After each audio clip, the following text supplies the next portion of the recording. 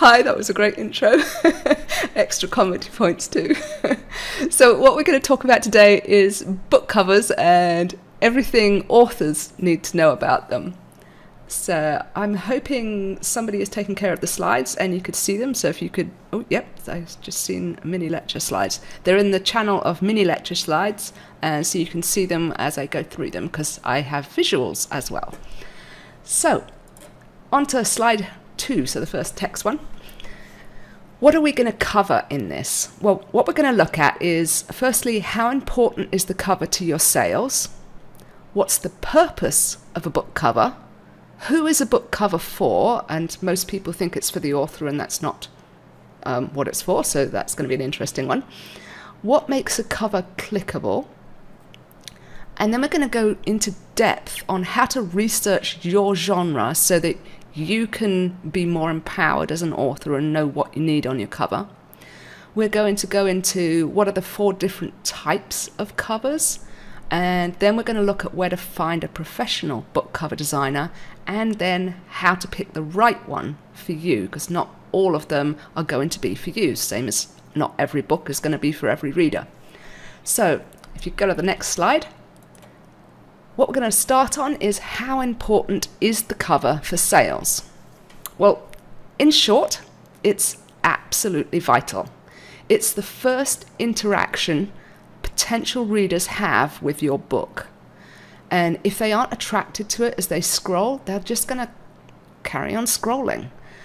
So your cover is only partly responsible for the actual sale, but it's 100% responsible for getting potential readers to your book sales page. So what this means is a great cover can significantly increase the chances of a sale, while a bad cover will absolutely prevent your sales. The sale itself comes, as I'm sure you all know, from a combination of things that are on your book sales page. Now, what I mean by the book sales page is if someone searched for, say, paranormal romance on Amazon, they come up with a massive long list of different books. They click one and you end up on a page that has the cover decent sized, bigger than your thumbnail, and it's got the title, the blurb, the reviews, and all that sort of stuff. That is your book sales page. And to buy your book, somebody, and it's going to be different for every reader, but somebody is going to look at things like your cover, your blurb, so what you've just written as a description, your title, your reviews, the author name, your price. They're going to look at your look inside if they click it and see what's inside. Especially on a non-fiction book, they're going to look at the table of contents, but a fiction book, they're going to read the first little bit and see if they like your writing and so on, and the reviews and what other people have said about it. So that's your sales page, and that, in combination of various different things dependent on the person, is what's going to make them buy a book. However, your cover and your name and the title are the only things that get them to that sales page. So that's why your cover is so vitally important. And even like in a big long list of search criteria with a bunch of covers, even a big name author, and you're talking the top authors that we've all heard of, even if you don't read that genre, even those big name authors can lose a sale if the cover doesn't get its job done and fit its purpose properly. So given all that, your cover is absolutely vital to your book sales. So we go to the next slide. What's the purpose of a book cover? Well, to put it in a nutshell, your cover is a marketing image that tells readers what sort of story is behind it. It attracts the right readers and it repels the wrong ones, the ones who won't like your story. And at the end of the day, it's what stops readers, the right readers, from scrolling and gets them to click and go to your sales page. So let's unpack this a little bit. Most newer authors think their cover has to represent their exact story. I know I did back when I was an author. I thought I had to have every tiny little detail on there. This actually isn't what a cover is for. So as you can see, it's a marketing image, just like a movie poster is. You don't need it to convey everything that happens in your story or even one specific scene of your story. What it needs to do as clearly as it possibly can is convey the genre and the type of story you have. Now this is where you get into things that are called cover tropes. And I'm sure as writers you all know what tropes are when you're writing. Well, when you get to covers, they have the same thing. They have tropes. Readers know exactly what the covers of stories they like look like. And they know that unconsciously because of these tropes. So let's take an example. If you've got a reader who loves reading about shifter books, what are they going to expect on the cover? Well, the tropes for that might be, if it's a wolf shifter, there'll be a moon. There'll be a fair amount of darkness because, well, it's at night. There might be claws, there might be fur, there might be fangs. There's usually a person and, yes, as someone said, wolves. If it's got reverse harem elements into it, it's usually got multiple wolves rather than just one. So you can tell just by looking at the cover what type of story it is. And if you like shifter stories, you know that cover is for you and the book is going to be one you enjoy. So when you then come to the opposite of it, the next thing is your book is not for everyone. Now, no book is for everyone, and I learnt this recently.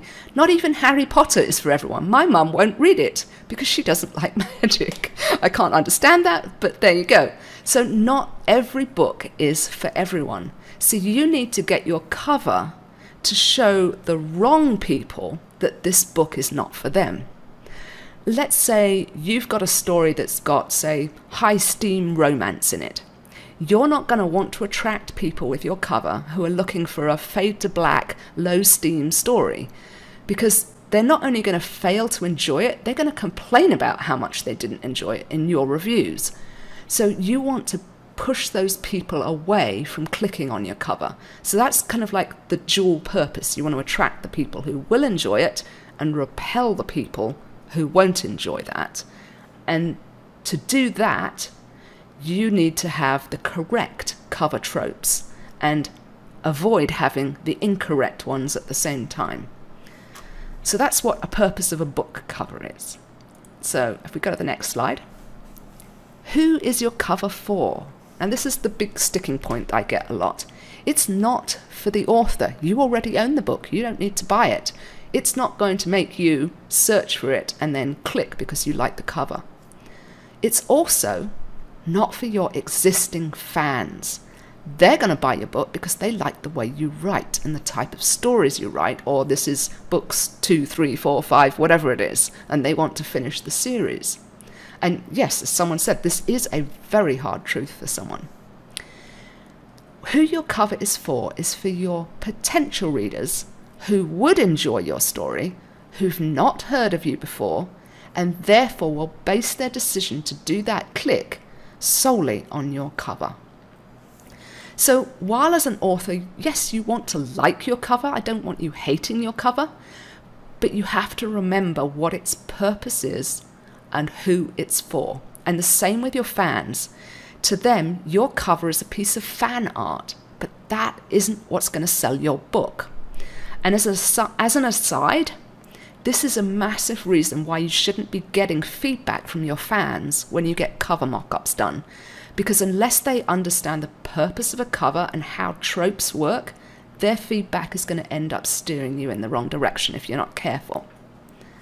So, potential readers, this is who your cover is for. They know nothing about you.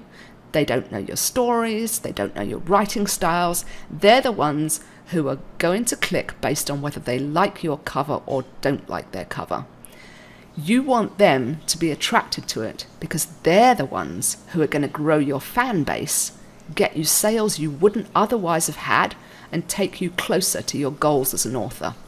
So that is why you need to get the correct cover tropes on there and appeal to the potential readers and not worry too much about whether your fans love it or don't love it, because they're going to buy it based on your name.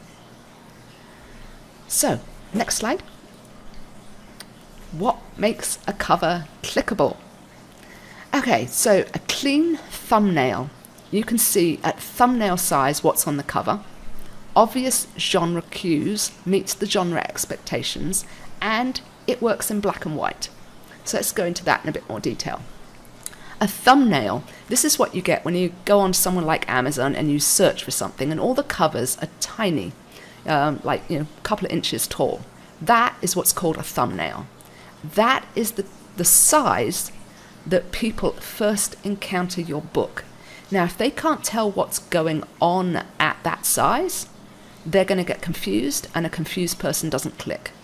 So it has to be clean, and you can see there's characters on there, you can see what characters are what, they're interacting, you can see the silhouette of the character, usually sort of like waist up, any weapons they're holding, anything like that.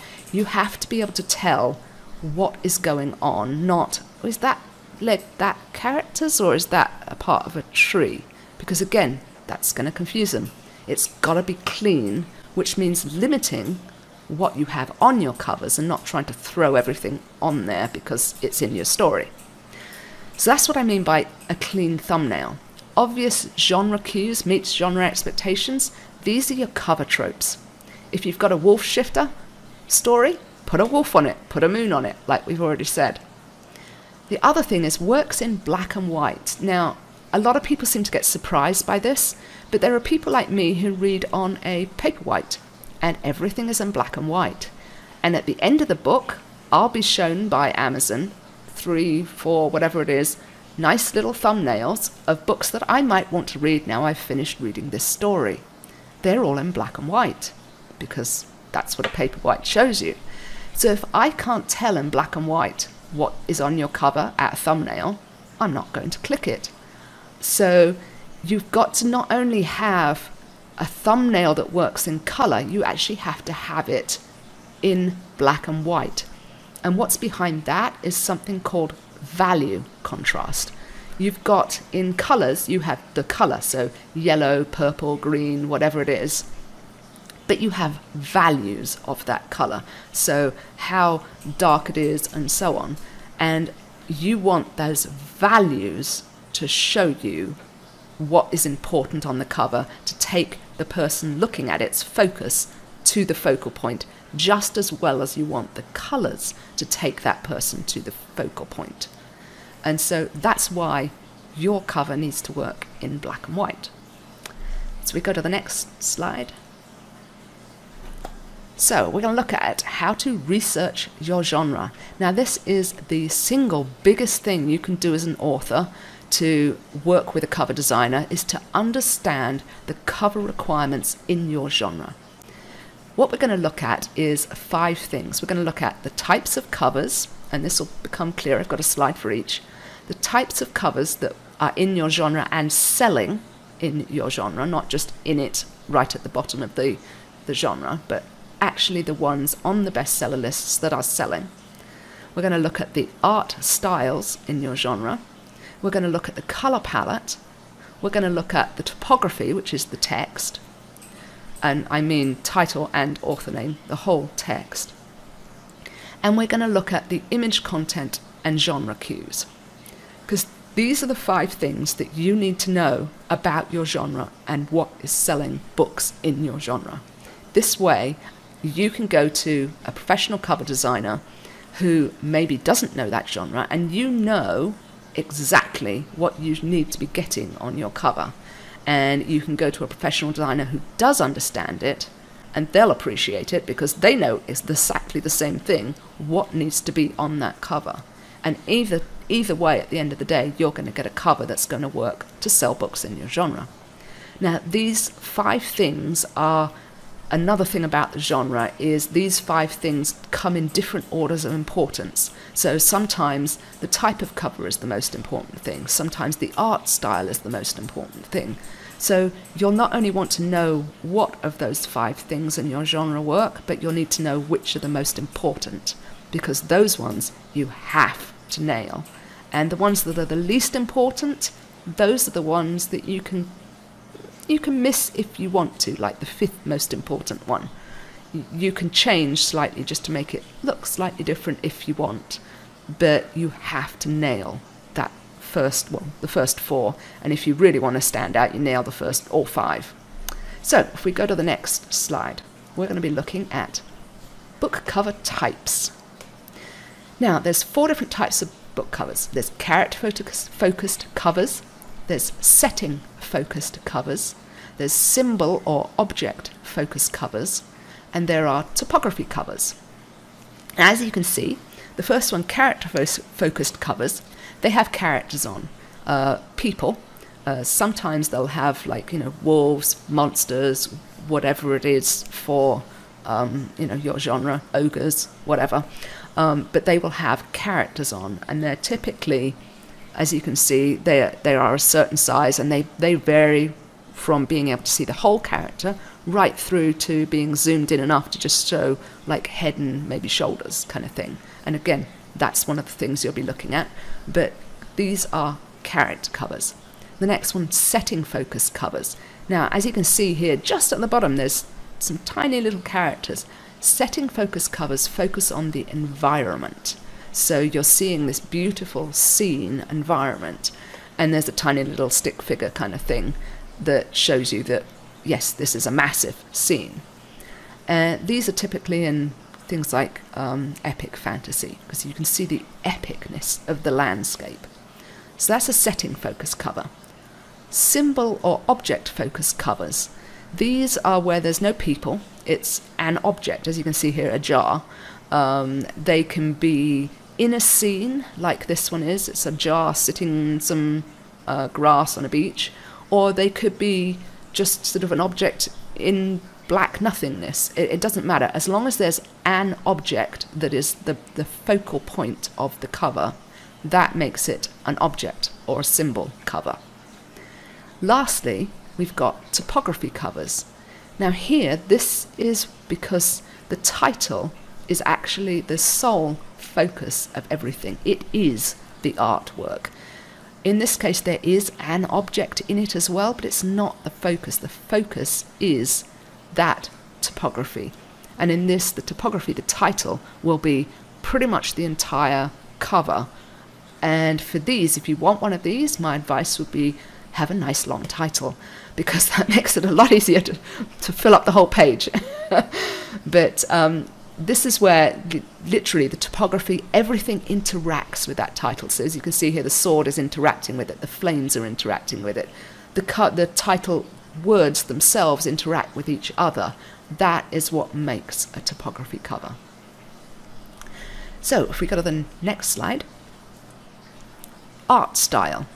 So this is the second thing that you want to look at for what sells in your genre. Now we've got photo manipulation, we've got 3D modeling, we've got full illustration, and we have a combination of all of those 3 or 2 of those 3.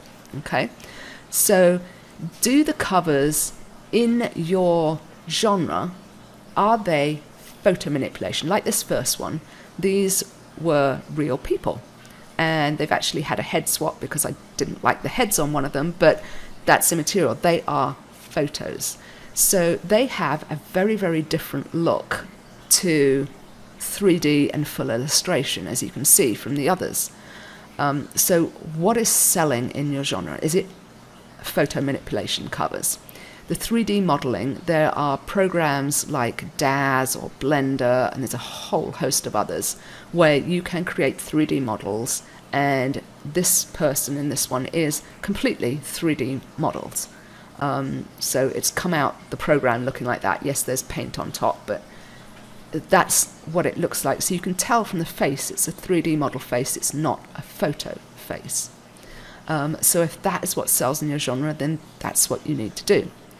Then there's the full illustration. This was, blank white piece of paper, completely custom done for the author, and this is done by an artist called Ming Luke, who's a fantastic illustrator. He did that one. He's allowed me to put this up. So thank you, Ming. And this, again, some genres will require full illustration if you want to be at the top of that genre, and they cost more, but that's the way it is. And then lastly, you've got a combination. So in this one, I have photos, faces, I have 3D model bodies and weapons. I have photo trees, I have 3D model trees, and then I've painted over the whole top. So you kind of get a combination, but you get that feeling that the faces are photos, so that would fit if it's photo manipulation, and you could just not have the faces done with head swaps, as it's called, if you wanted the more 3D look and so on. So they're the 4 different art styles, and you need to know in your genre what is it that you need. Now in contemporary romance it's pretty much always photos, whereas if you go to something like lit RPG or middle grade fiction, it's largely, if not exclusively, full illustration. So you have to know what works in your genre. And another one actually, and I didn't put it in here, cozies. They need vector art sometimes. Rom-coms, they need vector photo manipulation. So know what art style sells in your genre. And I just have a question here. I'm trying to figure out how to word this. When you determine what type of cover that you're going for, how much room for experimentation is there, like the tropes, but also adding elements that may not jive with what's going on in your genre. Let's come back to that actually in the questions section. The type of cover, you want to stick with the genre tropes, as we've said. You will sell more if you hit the tropes right, because you're attracting people who don't know you. And the type of cover, there's always going to be a range. Covers, trends change as you go. So, yeah, let's come back to that. Sorry, getting sidetracked. Okay, so art style. Know the art style. The same with the cover style. Know the type of cover you want for your genre, but there is room for experimentation. Like I said, if it is the 5th most important thing, if it's the first most important thing, there is 0 room for experimentation. So, next slide. Color palette. Now, what colors do you commonly see in the covers that are selling in your genre? Is it super saturated? If so, where is it super saturated? Is it desaturated? If so, again, where? So, as we can see here, you've got the first one is highly saturated. It looks like it's sort of glowing almost, because it's like that rich purple and the rich gold, and it's very, very saturated. Now some genres, like as the case of this cover, paranormal women's fiction, they are very, very saturated. They're very colourful, and so do you need that in the genre that you write in? That's what you're looking for. Then you get this one, which is a vampire paranormal romance. Now, vampire covers typically are red, very bright blood red, and completely desaturated backgrounds. There's a trend to get some blue in there as well, so you'll see vampire covers that are red, desaturated, and have some sort of pale blue, cyany blue kind of thing in the background. But you'll be able to tell when you start looking at the covers of what's selling, you'll be able to see this trend. Now you know you're looking for it. So this one is desaturated except for the reds, which are very, very obvious and very blood red for a vampire cover. And other genres will have the same thing. There'll be colours that you see more of than other colours. And then you get the more desaturated ones. So yes, there's golds and blues in here, but it's mostly desaturated. There's not a huge pop of colour. It's all about the value of the colour as to what's drawing your eye, what's light, what's dark, and things. So is your genre that you write in desaturated? If so, is that an important thing that you need to know? Is that one of the most important things? Like if you have a vampire story, everything else pales behind the fact that you have to get this colour scheme correct, because that is what sells a vampire cover, is desaturated red and now with some blue as well. So work out what your colour palette is for your genre and whether it's the most important thing in your genre or not. So on to the next slide. The typography. This is all the text. So we've got lots of different things to look at. We've got things called serif fonts, we've got sans serif fonts, we've got script fonts, we've got swirls, alternates, or versus plain fonts. We've got to know where the font is, the location of it, and the font treatment. So we'll start with plain serif fonts. So serif fonts are, I'm sure you've seen them, they've got those sort of little tails, if you like, over the ends of the letters. So at the edges it sort of like juts out. Times New Roman is a very, very, very common serif font. So if you've got Word or something, go look at Times New Roman, you'll see what I mean. It's got little extra end bits.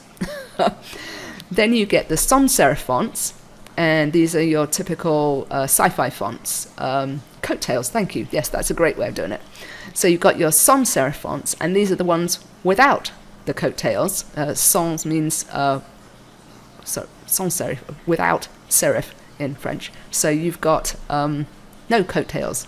It's just, you go from thin like this one to super blocky, but there's no like extra little bits. So which of these two does your genre have on the covers? Is it serif fonts or sans serif fonts? After that, you start getting into the more details. So you've got, as you can see here, swirly serif fonts. So you've got the curls, the extra bits, the alternates as they're called in the fonts, the glyphs, all of that sort of stuff. And this swirly stuff shows you it's kind of romantic. It's sort of pretty romantic. You're not going to get it on a hard, gritty story. So as you can see, just looking at it, the feel of it, it's going to be the more pretty, flowery, romantic stories. So you'll see those there. So again, does your genre have those? And then you get to the next one. So in your genre, is it uppercase like the other three, or is it lowercase like this one? Because that's going to be an important thing in your genre. Is case important or not? If it isn't, if you're seeing 50-50 mix, then pick which one you like. But if you're seeing all of them go lowercase or all of them go uppercase, then you need to stick with what they do in your genre that are selling books. Now for location, is it like the last cover where the title is at the top, or is it like the others where the title's at the bottom? Because again, some genres, it's it's a standard. Like if you've got a man chest cover, well, you can't very well put the title at the top, or it would be over the person's face. So you have to put it at the bottom. Typically in paranormal women's fiction, like this one, you'll see it at the top because the objects are there, and they're typically on the ground doing something, and therefore they're usually, you don't have room to put the text in there. So it might be what your genre requires. It might be a simple, well, it doesn't fit anywhere else. But have a look and see what your genre does. Now, what I mean by treatment is the last point, is the text styles. So as you can see in the first cover, it kind of looks silvery, metallic-y. Now, there are some genres like urban fantasy. They almost always have metallic text. So that means you need metallic text if you write urban fantasy. The second one is kind of glowy with a flare, a lens flare. It's very sci-fi. So again, what sort of layer styles and things are in your genre? What does it look like? Does it look metallic? Does it look plain? Does it is it always one color? Does it have like gradients on it? Does it have effects like the sci-fi one? Does it have highlights? All sorts of things. Have a look and see what in your genre it has. Then you know what you need on your cover. So, and I will come back to questions. So, next slide. We're going to look now at the image content and the genre cues, so these cover tropes. So what we need to look for is the environment. Is it a city? Is it a forest? Does it have a moon, etc.? What is going on? What magic or weapons are, in the covers in your genre? What outfits or lack thereof are in the genre? how much of the character shows. So like the first one, you're pretty much seeing her from the ankles up, whereas the second one, you're seeing just his chest, and so on. So what proportion of the character shows? Are there any animals? If so, how many? How many characters are there? What poses do they have? What races do the characters have? You know, elf, orc, fairy, angel, etc. Okay, so this is the sort of thing that you need to examine your genre for with the covers that are selling. So if we take the first one, and we look at the background, it's clearly an urban fantasy because there in the background is a nighttime city. It's also clearly a wolf shifter urban fantasy because, hey presto, there's a wolf. And it's got magic in it because the sword is lit up. And again, you've got the moon behind her, so again, shifter. So you can see those cover tropes starting to tell you what story is going to go on behind this cover and whether you would like that book or not. The second one, the proportions, like I said, have a look at how much of the character is showing. When it comes to man-chest, it's quite typical to cut them off at the bottom of the nose. And so that leaves the reader a chance to use their imagination and imagine how the male main character looks. It's not always the way, but it is quite common. So what is it in your genre? How much the character needs to show? If it's dark fantasy, quite often they'll be mid-thigh up and so on. It's one of the big things for dark fantasy. So the next one you get, and I mentioned this earlier, is animals and a number of them. This cover, as you can see, is a reverse harem because there's a girl and 3 wolves. So you know it's not just your average wolf shifter. There's not just one wolf like the first cover. There's multiple, so there's a harem kind of thing going on. And with the girl showing, it's typically reverse harem because she's the main character. But again, you've got like your typical wolf stuff going on, so you know it's a shifter cover. You've got, you know, the colours showing you that it is nighttime. You've got the wolves and so on. You've got the little bits of swirlies in the typography to show you there's some romance going on. So you've got to put all of these little things together. It could be my English accent. I might be pronouncing it wrong. With harem, I don't know. So anyways, onto a number of characters. Now this, again, this is going to show, for some genres, exactly what the genre is. So in the case of 3 characters, this shows you whether it's reverse harem or harem stories. So harem stories would be 1 guy, 2 girls. But those 3 characters show you instantly that it's that type of story. 2 characters, typically dependent on their pose, will show you whether it's a lovey-dovey story, whether it's a high steam story, or whether they're perhaps enemies to lovers and they're back to back with, you know, hidden weapons, or whether they just happen to be fighting alongside each other and they just happen to be 1 guy and 1 girl, you know, like an epic fantasy story with perhaps no romance in it. You can tell again from the poses and the number of characters what is going on and what that is telling you about the story behind it. So that's the sort of thing you want to look at. You want to look at that content of the image. What is going on? What is it telling you about the stories? And what do all the covers that are selling at the top of your genre have in common? And you're looking for these commonalities. So that's the 5 things, and now you've got to work out which one is most important. So you want to take your notes of, you know, I want this one for the type of book, I need this one for my art style, this one for the colours and the saturation, this is what needs to go on for the typography, and this is what needs to be happening in the image content. Now, I'm looking back at like my hierarchy of what's up there. I've got my bestsellers list up. What is the most important thing? What is the one thing that they all do? And there will be one thing. Are they all a certain art style? Are they all, like the vampire covers, a certain colour?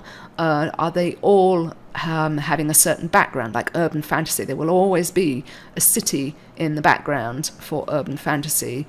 They are starting, I have to say, to move towards some foresty stuff, but you can tell an urban fantasy with the clothing, the modern day clothing, the city in the background, and the colouring. That is probably the genre that is the most locked down, so you have to really know what you're doing in urban fantasy to nail it. You can't just sort of hope. They have got very, very strict requirements on what the readers like. But other genres are a little more sort of like open. And say we take cozies. I don't design cozies, so I don't know huge amounts about cozies, but I do know there's a lot of vector art in them, and if you try and do something else, like say illustration or photo, it ceases to look like a cozy, whatever your title and content are. So you've got to, for that one, nail the art style. That's the most important for that one. And there'll be different ones, and again, for paranormal women's fiction that I do a lot, it'll be the type of book. It's always an object cover, because unfortunately, as much as I don't like this, women over a certain age on a cover don't tend to sell the book. And paranormal women's fiction is about women over the age of 40 finding new magic in their life. And so you need to show the magic, and you need to show an object. So that is the most important thing. That is what you've got to nail. You can't just sort of go, well, you know, I'll put a character on there, because that isn't going to work. It's then not going to look like paranormal women's fiction. The one thing that you can experiment between is a symbol cover and a topography cover, because most people don't know the difference, and so they are slightly interchangeable. And having just done one for one of the Fab 13 who created paranormal women's fiction, we've actually done her a topography cover instead of a symbol cover. And so far it's still in pre-order, so we don't know about sales, but that's what she wanted. So, but it still looks like paranormal women's fiction because we nailed every single other aspect of it.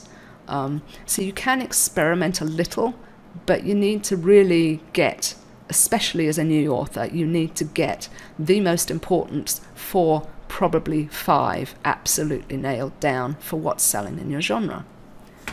So, if we could go to the next slide. How do you go about researching your genre? Well, you know what you need to look for. Now you need to know where to look.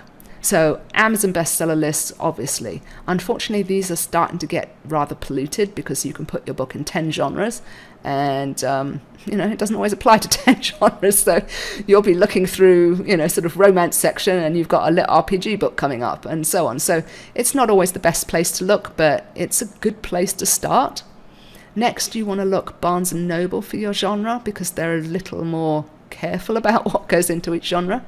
The next thing you want to do is go and look at the traditional publishers. Go and look at Orbit and, you know, Penguin and whoever, and look at it for that genre, because they tend to be behind indie authors with trends, because they're slower. It takes them a year to get out a book quite often. So, you know, you can see where the genre was, and you can see the tropes that work long term in those.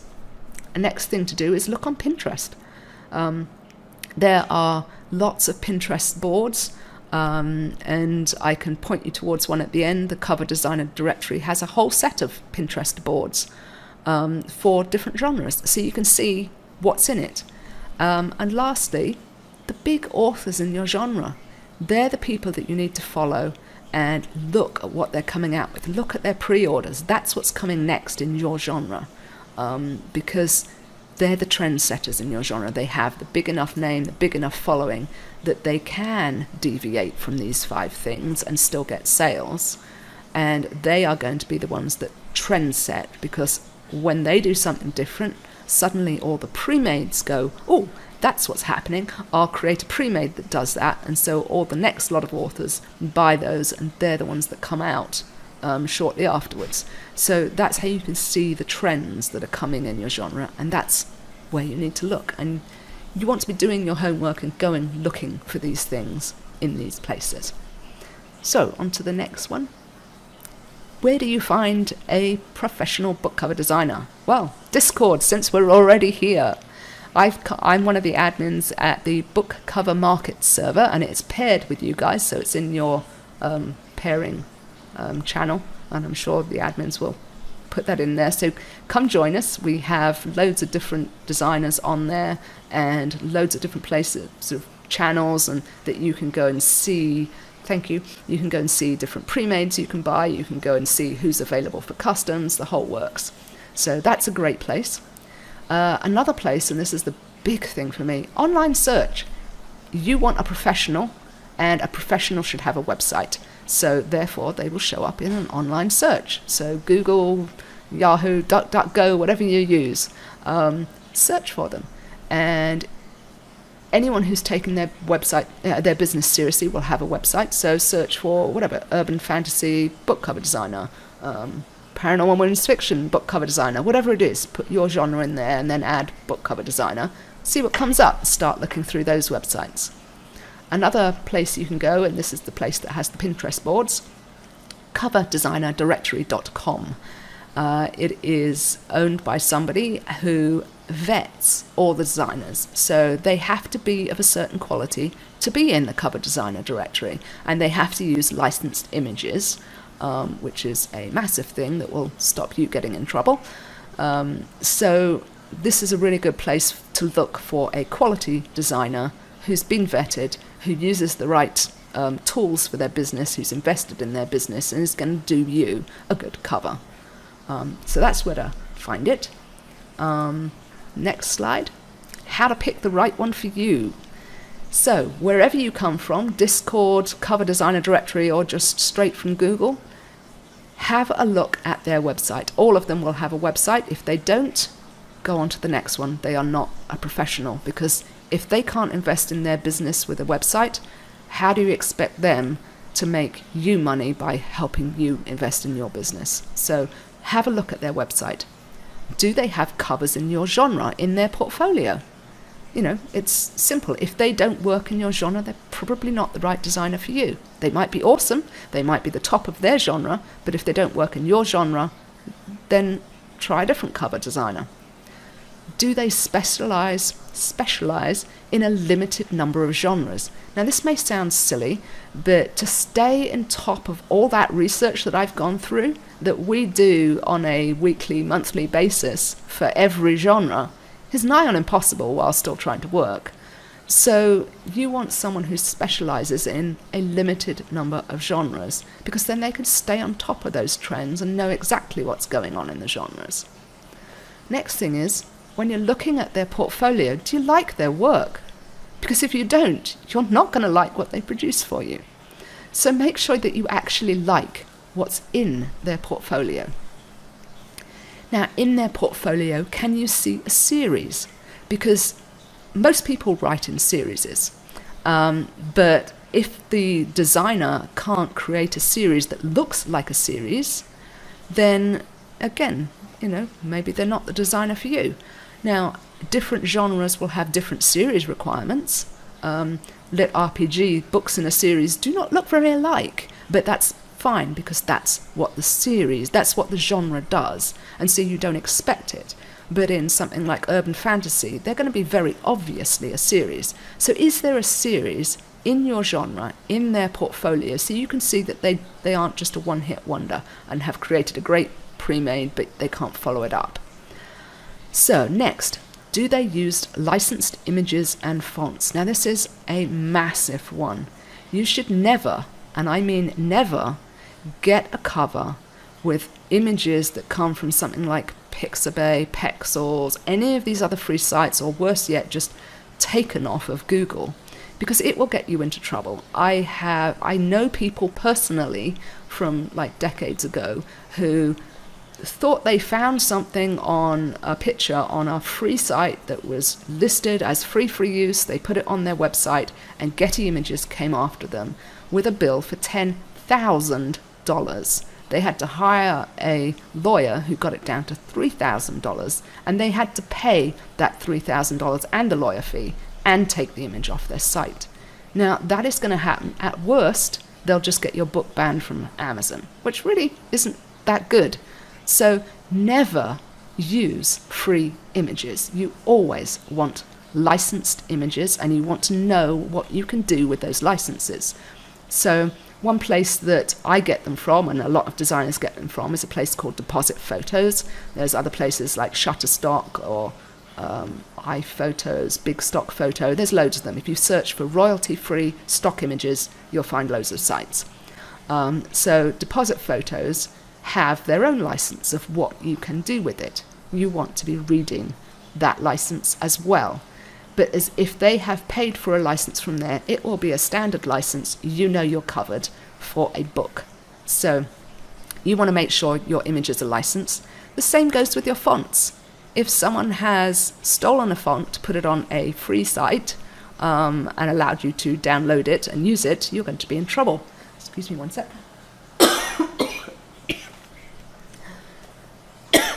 Oh dear. So,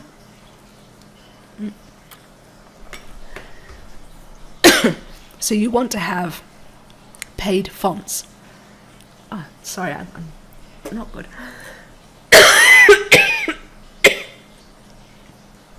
Okay. So you want to make sure your fonts are licensed as well as your images.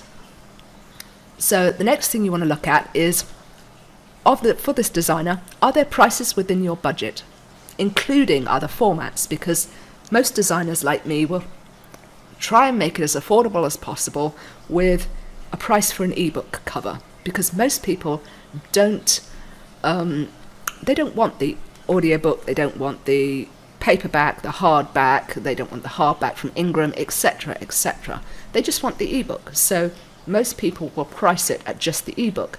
But if you're one who wants the paperback and so on, then look up the prices for those and make sure the whole lot is within the budget.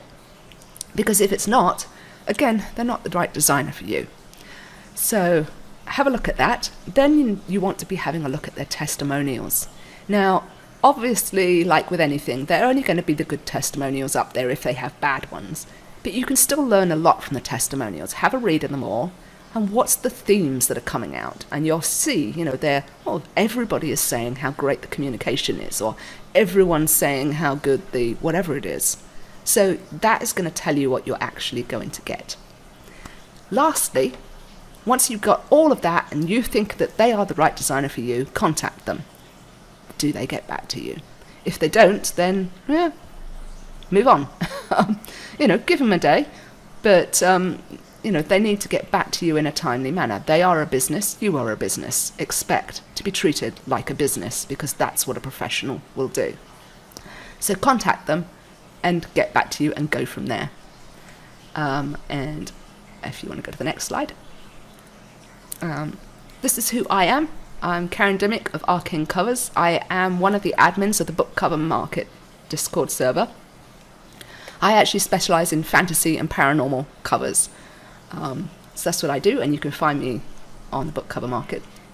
If we go to the next server, the next slide, sorry, next server.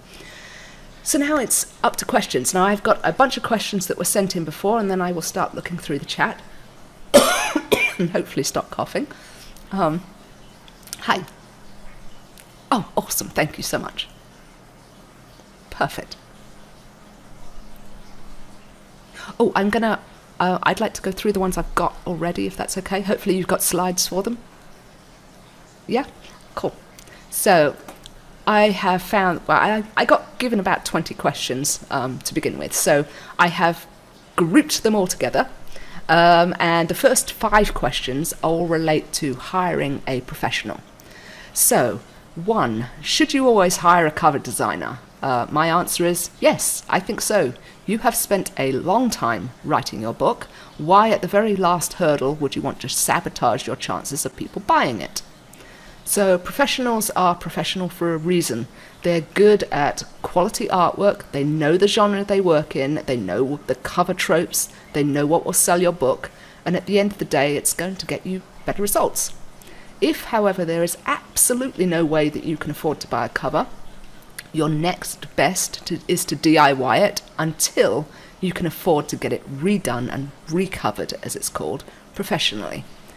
The single worst thing you can do is to hire someone super cheap, like Fiverr, somewhere like that, get them to do it, because with that you run the risk of them stealing artwork, putting unlicensed images on your cover, leaving you having to deal with a book being taken down or the legal consequences of stolen and unlicensed images.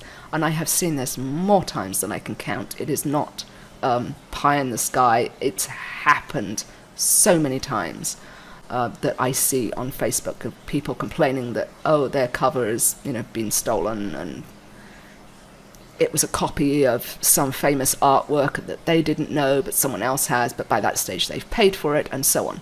So the one thing you can do to lower your cost is to buy a good quality pre-made instead of getting a custom. And if you're starting a series, a pre-made is a great way to go. Pre-mades are usually highly, highly focused on the cover tropes, because as a designer, that's what's going to sell my pre-made to an author. If an author knows what they're doing, they know what cover tropes they need. So if I nail the tropes, I have more chance of selling that pre-made, and the author has then more chance of selling the book.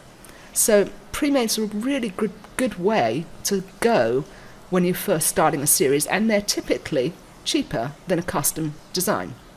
So, it might not match your story exactly, but as we've seen, that doesn't matter. It needs to match the genre expectations.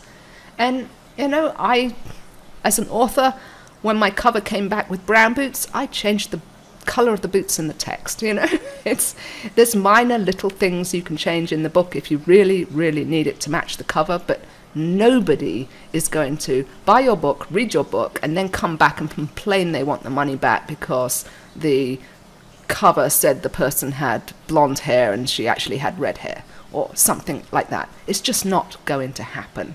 So do what's best on the cover for selling the book, and let them enjoy the story and go like that. So, question 2. Does the author usually present a very fleshed out idea to a cover artist, or should we be giving the artist a lot of freedom and trusting their experience? Well, I've seen it both ways. I've had people come in with a very fleshed out idea, and I've had others that literally come in and say things like, I want a male character on the cover who's a ranger and it's lit RPG, go for it. So you get the whole range of coming to you as a cover designer.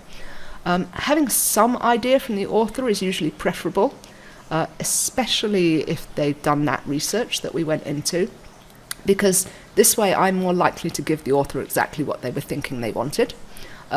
So do your research, come to the table with something. However, don't come with a fully fleshed out idea that you're not willing to change, because then you are negating all of that designer's experience. They know what works at genre, they know what works in values, in colors, they know what works in saturation, they know what works in your genre, they know what works at a thumbnail, and so on. And you're basically saying, don't do that, do what I want instead. So if you come with a fully fleshed out idea, be flexible.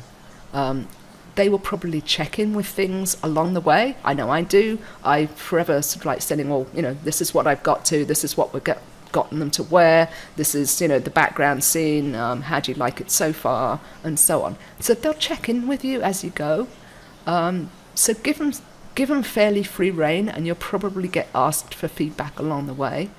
The other thing you can do is, if you've got specific photos that you like, you've found a model on Deposit Photos or whatever, great. First, make sure they have to be licensed. Don't ask someone to use something that's from Pixabay or Art Breeder or something like that, because they're not going to do it if they're a professional. They don't want you to get sued. So come with something that has a license they can use. What else? The other thing is, some photos just don't work in photo manipulation, and someone who understands photo manipulation will understand that, and someone who's just thinking that's a nice pretty picture may not. So be flexible. Even if you come with exactly what you want, be flexible and lean on your designer for their experience. That's why they're professional. So question 3, is there a general rule of thumb for cost, especially for ebooks? Costs. pretty much designers tend to package their stuff in different ways. Personally, I do it by character, so I'll have one character and then I charge extra for extra characters. I've seen other people divide it by the number of stock images being used in a piece. Whatever it is, their website should tell you how they price. And again, different art styles will cost different amounts. Full illustration is always, unless it's stolen, going to cost more than photo manipulation.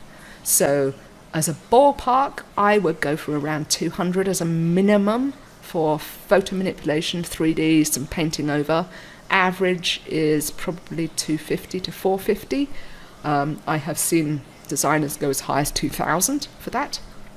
For a fully illustrated, your minimum is probably about 500, and it goes up from there, and up and up and up, because there are some incredible illustrators out there.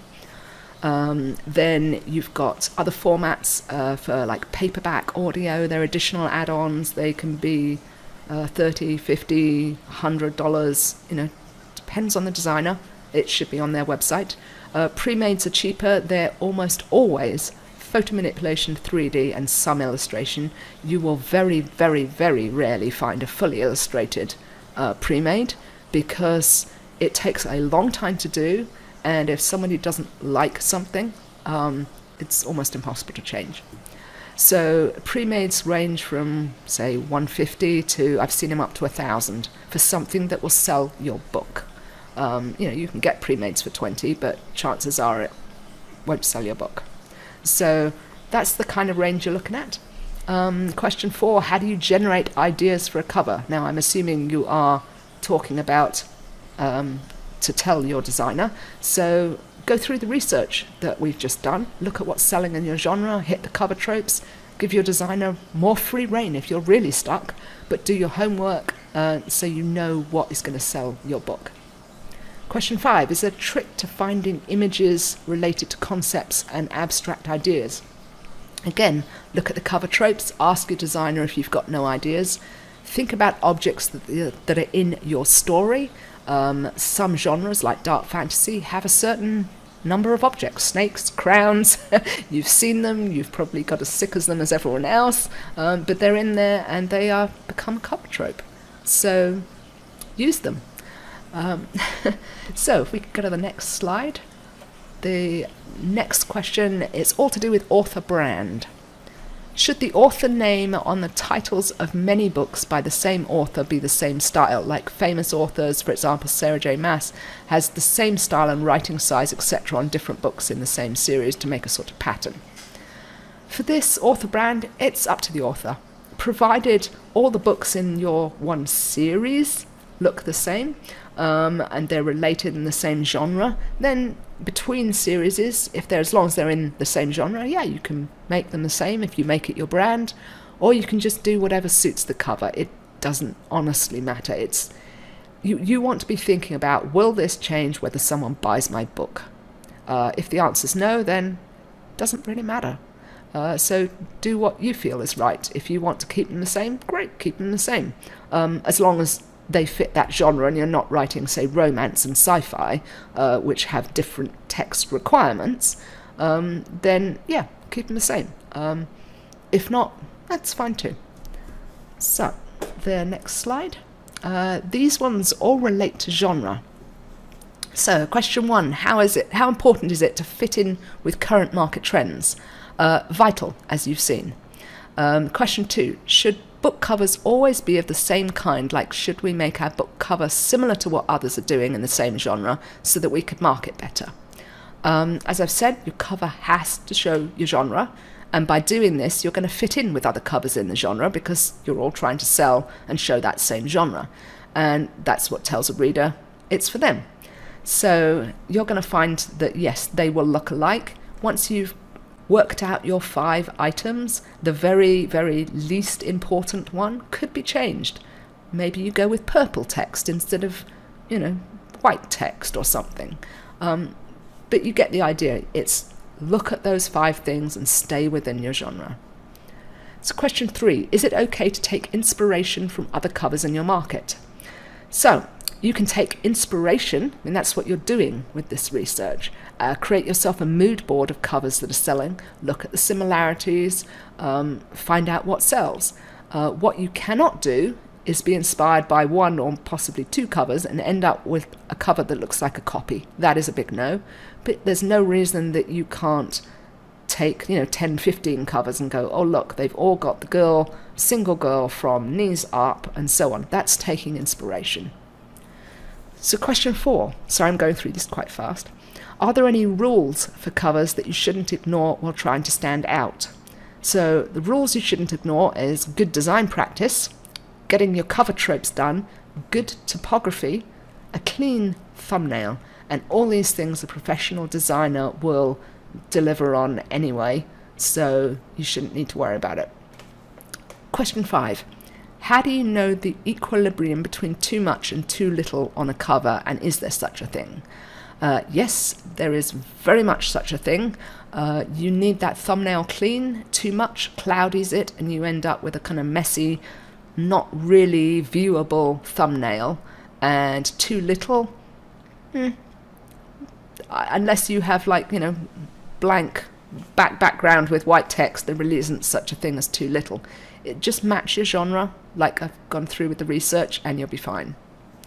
6, finding a good font. Again, fonts, they have to match your genre. Do your research, know what fonts are in your genre, what style of fonts are in your genre, make yours the same. Question 7, how do I create a book cover that is both unique and eye-catching? That's the job of a professional.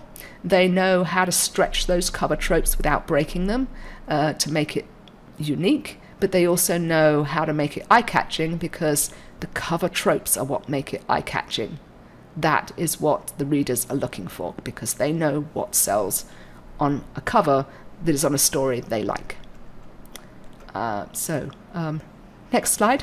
Question 4. These are all related to romance. Are fantasy romance covers with a man's bare chest or some other revealing imagery still more marketable? And since 1 and 2 tie together, question 2, how to make clear your novel is a romance story and mix genres with fantasy or thriller without putting a half-naked body on the cover? Well, it depends on whether you're talking pure fantasy romance or paranormal romance. Man chest covers are really only seen in paranormal romance, not fantasy romance. The revealingness of things like a bare chest under armor or a woman's legs or abs is part of the cover trope that tells readers how much steam is in a story. So it's not so much better whether it sells, it's more whether it communicates your story better.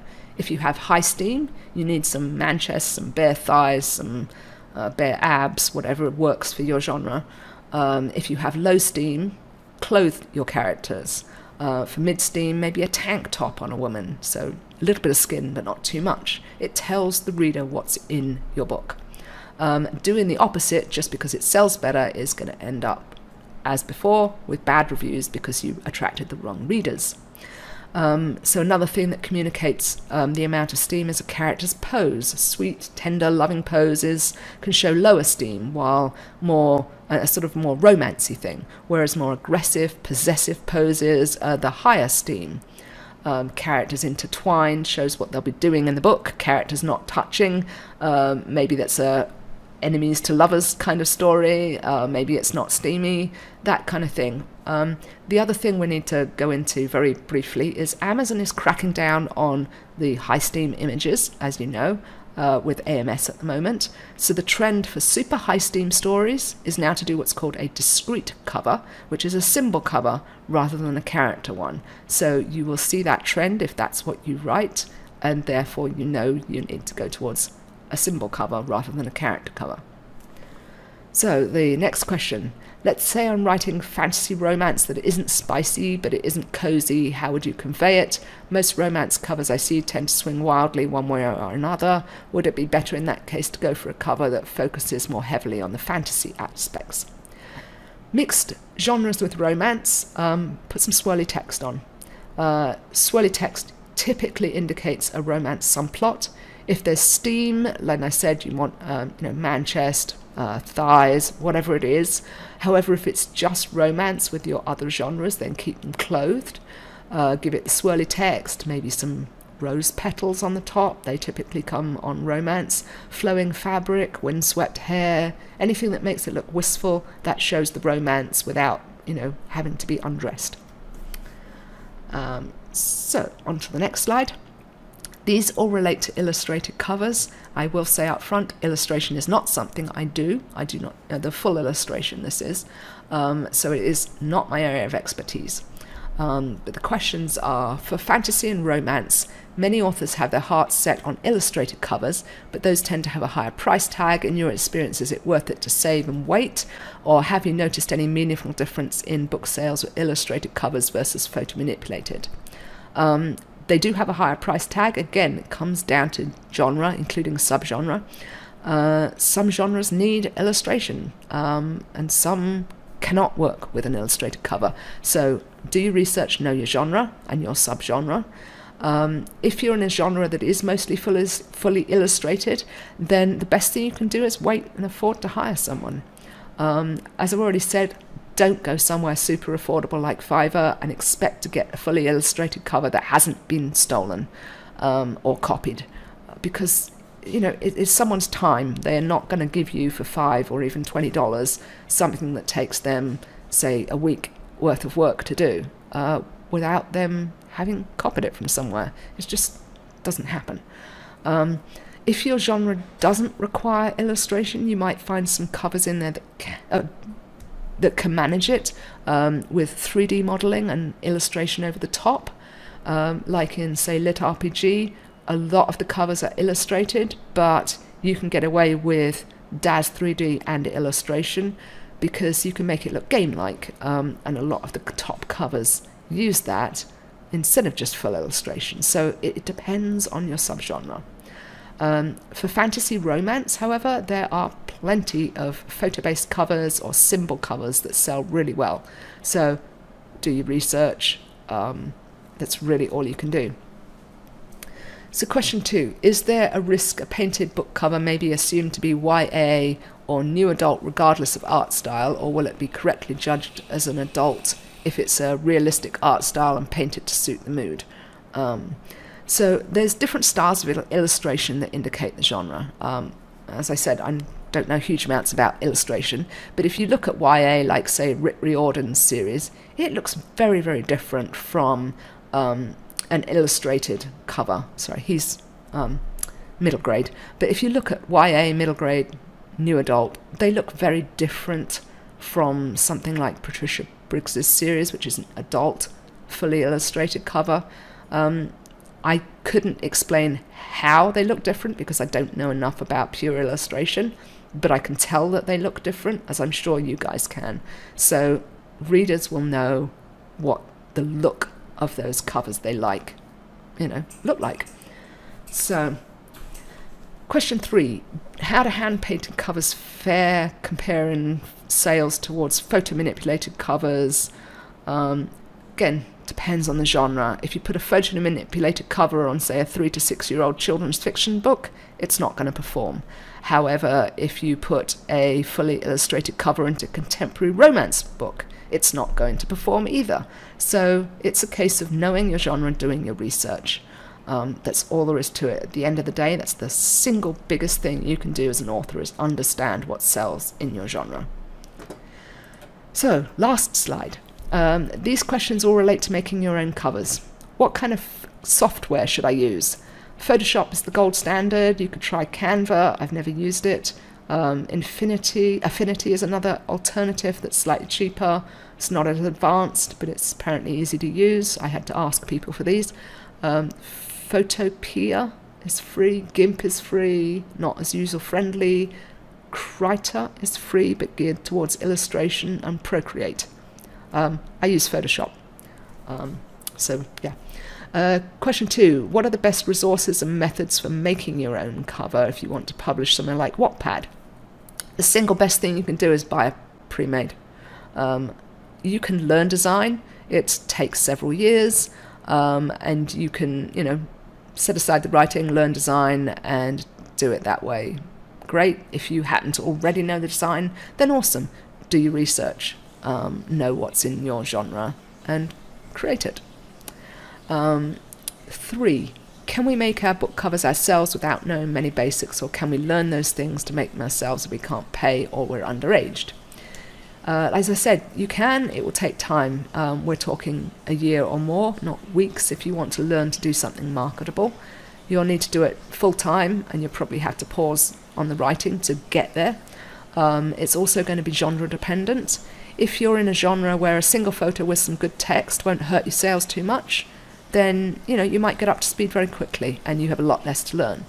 If you're in a genre that requires full illustration, you've got a long road ahead of you.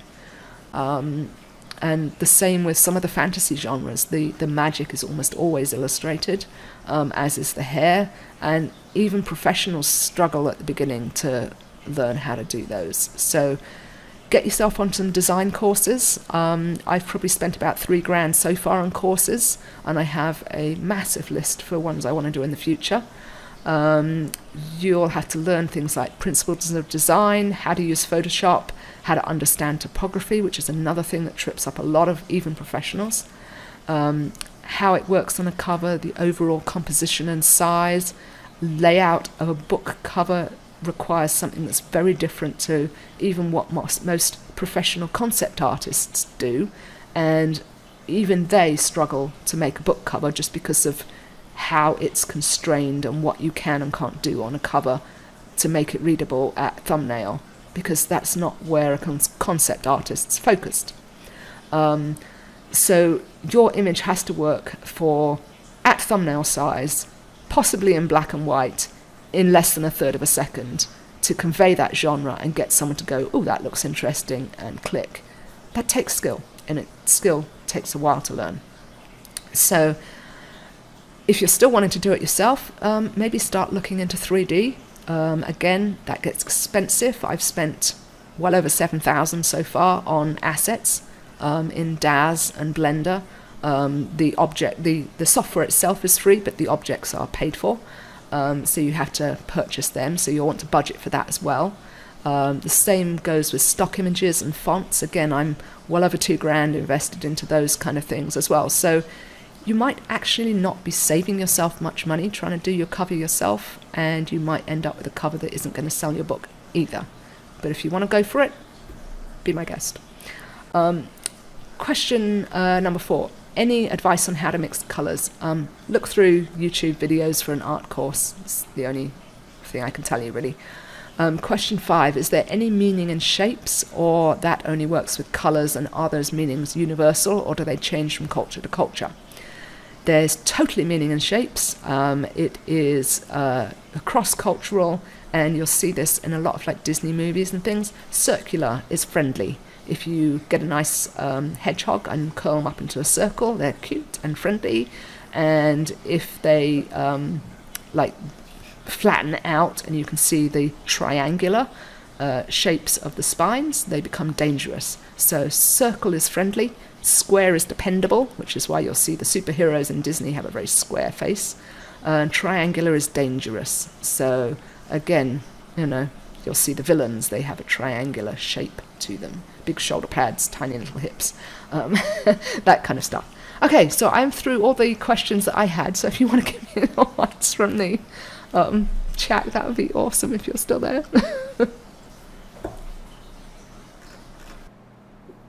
Apologies, the system audio wasn't recorded, so I'm going to read out the questions. Question. We often feel that tropes easily run into the danger of being too much in stories themselves. Do you feel covers can easily do that as well when it comes to including tropes, or is the danger to be too on the nose less the case with a cover? From Sina. I think I understand that. I think what you want to do with a cover is be as glaringly obvious about the tropes as possible. You can't be too tropey. There's no such thing on a cover design as too tropey. Basically, think about when you're searching for a book. You go into Amazon, you type in what you want, you press go, and you get a massive list of books, and you start scrolling. How many of those covers do you see per second? 5, 6? It's got to nail those tropes to jump off the page, and it's got to be really well designed so that thumbnail is super clear, so that you know that's a person, that's a wolf, that's a moon, and so on at the thumbnail size. And it's got to attract you before you scroll past. So you've got a fraction of a second. So the more tropey you are, the more likely it's going to attract the right reader. So I don't think there is anything as... there is no way to be too tropey on a cover as such.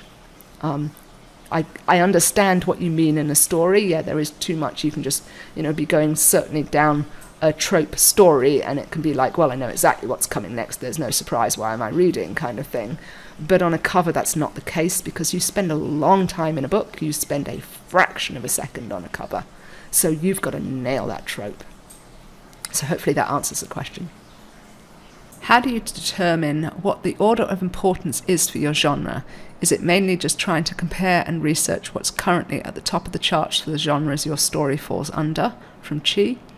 How do you determine what are the most important things in your genre? Is it all just looking at what's selling and cross-checking the elements that are in everything and most prominent? From J.W. Ben. I'm trying to figure out how to word this when you determine what type of cover you're going for. How much room for experimentation is there, like the tropes, but also adding new elements that may not jive specifically with what's going on in your genre? J.W. Ben. It's a case of collecting your evidence, collect your mood boards, like I said, do it in Pinterest so that you can keep looking at them. And if all of them, like say vampire covers, they're all red, so you know that one has to be the most important. The most important one will typically jump off the page. They are all something. So they're all that colour. They are all that background with, like, skyrise buildings in the back for urban fantasy. They are all fully illustrated for whatever the genre is. They are all vector art for cozies, etc. There's something that they are all. That is your number one most important thing. That is the number one thing you cannot change on your cover. The next one, the next two or three probably, it's going to be a bit personal dependent. Some people will think, one is possibly more important than the other, but you've got the idea that there's sort of one of those three in the middle. Some genres it will be more obvious, some because they are very, very strict, like urban fantasy. You will not know because you have to nail all five or it's not an urban fantasy book. But there are other genres where it's a bit looser, where, well, some, like say Lit RPG, there are some illustrated covers, some 3D covers, but the content is always the same in Lit RPG. The most important thing they all have is they all have some kind of battle scene or that kind of thing. The characters readying for battle, in battle, or just finished battle. They've all got that sort of look to them. But some of them are illustrated, some of them are 3D, very few of them are photo manipulation, but those other two. And then the next one, when you look at the text, you've got some that are serif, some that are sans serif, so that one really isn't important. So when you're looking at your collection of things, what's the thing that you see the least consistency in? Like you've got 50-50 on the two choices. That's probably your fifth most important thing and where you could change. So it is tough to know exactly which order, but it's a case of like just keep looking at your genre and thinking, okay, I've ordered my 5 like this. Now, what if I came out with a cover that had number 1, had number 2, but changed on number 3? Would that ruin it? And I wouldn't know what genre it is anymore. And then you look at number 2 and say, would that ruin it if I changed it? And if one is more important than the other, because yes, you wouldn't know what genre it was if you changed that, then move that one up the scale. This is why it takes a designer so long to understand a genre fully. So I'm hoping that answers the question. It is a case of just going through it time and time again and thinking, well, if I changed this, would that still show the genre, or would it not show the genre, and if so, that one is more important than this one. Series tend to have covers that fit each other. You can see from the covers that the books belong together. If your part 1 didn't do well, is it a bad idea to try something totally different, but still fitting with the genre, with the cover of a part 2 or part 3, etc., in an effort to find new readership? Sina. You do want your series to look like a series, because people who've bought book 1 are going to have an expectation of what book 2 should look like. And again, it is genre dependent. As I said, in Lit RPG, the series books tend to look nothing alike, but that's what the readers expect. Whereas in other genres, they do look alike, and it's very obviously a series. So in a series where they do look alike, I would start examining why book 1 did not do as well. The cheapest thing to change is your blurb. So start experimenting with your blurbs. See if you can get more readers as you change your blurb. There's plenty of Facebook groups, and I'm sure in here you've got the same thing. People will give you feedback on blurbs. So start trying, to improve your blurb. See if that fixes it. Play with your price. See if you can persuade some of the people on your newsletter to give you a review. I know you can't ask for a review in return for something, but there's nothing to say you can't ask for a review. So put an email out saying, I could really use some new reviews. If you like my book, please do so. See, you might get some. So I'd try every other thing that you can try before you start changing the cover, because the cover costs you to change and nothing else does. If at the end of the day it comes down to the fact your cover is a problem, then yeah, I'd change it. And I wouldn't match book 2 to it. Have a look, see if it's got your tropes on. If it isn't meeting the tropes that you need, then that's what you need to do. I have, excuse me, I've been hired before to change book 1 of a series because it was actually doing pretty well. It was in the bestseller list at the time, but I could see things that were wrong with it, and they wanted to try something else. And we put the new cover up that nailed the trope, and we literally doubled their sales within a week. So it can make a massive difference, but I would try every single other thing you can try first and make sure that everything else is on point before you have to spend more money on another cover. Do swirly fonts typically convey romance, fantasy romance, and will people run the risk of being thrown off if the font is only kind of swoopy, as opposed to what I think of as vampire fonts? Or is that also where the cover art itself comes in? Chi. The cover artwork and the cover topography need to work together. They are, and this is where you'll find your concept artists struggle, because they haven't understood topography usually to know how it has to work together. You've got two focal points on your cover, your focal point in your artwork and your focal point of your topography, and the two need to communicate and work together and lead from one to the other, because that's how the eye moves around it. Part of which font to pick, so whether it's not swoopy enough or stabby enough or whatever it is, part of that will be in your genre, and you'll find that in your research. You will find multiple covers in your genre all use the same font, and you'll start to recognize that font and so on, and you'll want to use that same font. Like paranormal women's fiction, pretty much 90% of the covers have Desire Pro on them. And it's a super versatile font, so it can look very different, but they've all got it. So you'll find in your genre there will be a certain 3, 4, maybe 5 different fonts that just get used over and over and over again. So just use that. It's what the reader expects. It's one of the tropes. So just go with it. That's probably the best thing I can do to say to you is, that's the best way to find the right font, is to see what fonts are selling. So yeah, if you've got Vampire 1, usually in a vampire story they're fairly romantic, so there's usually a fair amount of swirlies, but yeah, just look in your genre and see what works for your genre.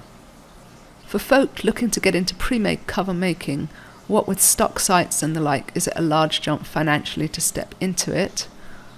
And the second question, not sure if this is related enough for a question, but is there any advice for an author who's already a professional artist and is interested in making their own covers and typography? Chi. Okay. Best thing you can do your research, study your genre, work out which genre you want to do, start with one. Pick the one you are most drawn to and study it with what I've gone through so that you know what will sell a cover, what will sell a book. Because pre-mades, as I said before, have to be super tropey. So you have to nail those tropes. So you have to know what they are to be able to nail them. Then after that, learn about typography. That's probably the biggest thing that trips most new designers up. Most new designers have come from a background of art, and therefore they've never really done typography. So, get yourself in some courses that teach you about typography. Start getting into, there's Facebook groups out there that will give you feedback on covers from other designers, and start doing it. There are courses, not many I have to say, but there are courses out there. Get onto them, get feedback, and take that feedback. Don't just go, oh, well, they're wrong. If it's someone who knows what they're talking about, take that feedback and learn from it. Get into finding the top covers in your genre, and if you don't know how they do something, try and recreate that cover. Now, you cannot sell this, obviously. This is just for your personal work, but it's a great way to learn. Try and recreate the cover and see how they did things. How did they make the text look like that? And then you've got that skill that you can use on a cover somewhere. So look at what is selling books so that you're super tropey. Know that one genre. Get your website up. Start, building your list.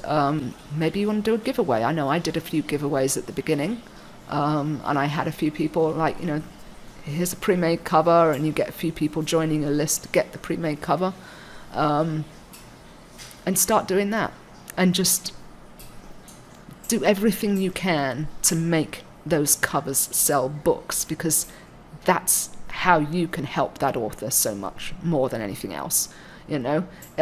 It's great, you need to be able to communicate, you need to be able to, have your business in order, etc. But the biggest thing you can do art-wise is to nail those tropes on those covers, because that's what's going to help your clients the most. Do I get any kind of guarantee that I won't have issues with a bought image? Escorita novata? Apologies if I've mispronounced that. It probably should be in the designer's terms and conditions or their contract or something. What I personally do, I know it's in my terms and conditions that I state that I use or licensed fonts, etc. And when I sell a cover, whether it's a pre-made or a custom, doesn't matter. Pre-made usually, once they've altered the text, because then I've got the title of the book, but I deliver a Word doc with links to all the image parts that I've used off of, wherever, deposit photos, wherever, all the bits that I've created myself in 3D, and all the fonts and all their links to all of their licenses, so that if someone wants to go ahead, whatever I use is always going to be fine for a book cover, but some people then want to go and merchandise and stuff, and you need different licenses from deposit photos for those image bits and stuff. So I give people all the links to where they can go read the licenses for all the bits that I've used in that cover, so they can work out what they need to buy extended licenses for if they want to merchandise and stuff. Basically, my thought was, I don't want to hold an author hostage because they don't know what font I've used and they're too scared to ask me. I want them to know exactly what's in their cover. They know they're covered, and they know that, if something happens to me or something, that they know what font is there. It seems only, to me, that's just business. I wouldn't want it as an author the other way around, so why should I make them have it the other way around? So that's what I do. I would think the majority of cover designers, if you ask, they'll tell you. And I know that everyone on the cover designer directory, that is one of the things that they look at, is your policies to vet you. So every single designer on that coverdesignerdirectory.com is going to be using licensed images and fonts, you know, the whole lot. So if you're super worried about it, I'd go there. And yeah, I know it's in my FAQ as well. I mean, it should be on the person's website. If you have a good look around, you should be able to find that they are using licensed material. I think occasionally I get an author who requires that I use a font that is free, and I give them the spiel of, like, you know, this is not a good idea, etc., etc. But if they're still insisting on it, I say, fine, but it's completely down to you. This has nothing to do with me. I have advised you this is a bad idea, but if you want to do it, then that's fine. But I've only had that once in my entire career, so, you know, I would trust your designer. If they're saying something's a bad idea, then don't do it. Yeah, oh, you're very welcome, and thank you for all the thank yous. And yeah, anytime you got a question, just let me know. I'll be on, well, I'm on obviously on this server, but I'm also on the book cover market if you want to come in there and say hi. We do run occasional events in there, pre-made events and things, and we have a whole category on pre-mades that are broken down channel by genre, so you can browse through pre-mades in your genre, and there are a whole range of prices. Two of the designers who are admins with me, there's 4 admins, 2 of them are at the very top of their game, and they are, I think, about $1,000 for a pre-made. So, and then we range right down. I think our minimum is 120. You're not allowed to list a cover below 120, so that we don't end up with people who are just sort of trying to be a cover designer rather than actually being a cover designer. But again, if you want someone who is vetted, you know they are professional, you know that they have got the right things in place for their business, like licensing and so on, then go to the cover designer directory. And yeah, if you're interested in talking to me, I do fantasy, pretty much all subgenres of fantasy, and paranormal, with paranormal women's fiction and paranormal romance. So love to talk to you. No, it's not. I mean, if you've put, you know, sort of 6 months or a year or whatever into your book, it's the least you can do is make sure it sells. And the biggest thing you can do to get it to sell is to get people to your sales page, because it isn't going to sell if they never land on your sales page. So the cover is responsible for that, as you now know. Cool. And before we go, for the April the 9th, what I have 3 other designers coming in. I have S.J. Fowler, who specializes in urban fantasy and paranormal romance. I have Sarah Waits, who does a lot of different fantasy ones. She does a bit of illustration, not full illustration, but she does a lot more illustration than the rest of us. And she does some romance as well. And then I have Jamie Dalton, who is very big on TikTok, in case you know Magnetra on TikTok. And she specializes in high fantasy and epic fantasy, and she does a few other things, and she is excellent at spotting trends in the market. She is probably the best I've ever seen at spotting trends in the market. And the 4 of us form a mastermind. So we know each other really well, so any covers that do get sent in, we are going to have a look at beforehand so that we can make sure the right person is giving you feedback on them. So if you've got a cover you want feedback on, please do send them in, and the 4 of us will look at them, discuss them, and then we'll be better prepared for you on the 9th. Awesome. And thank you so much for listening as well.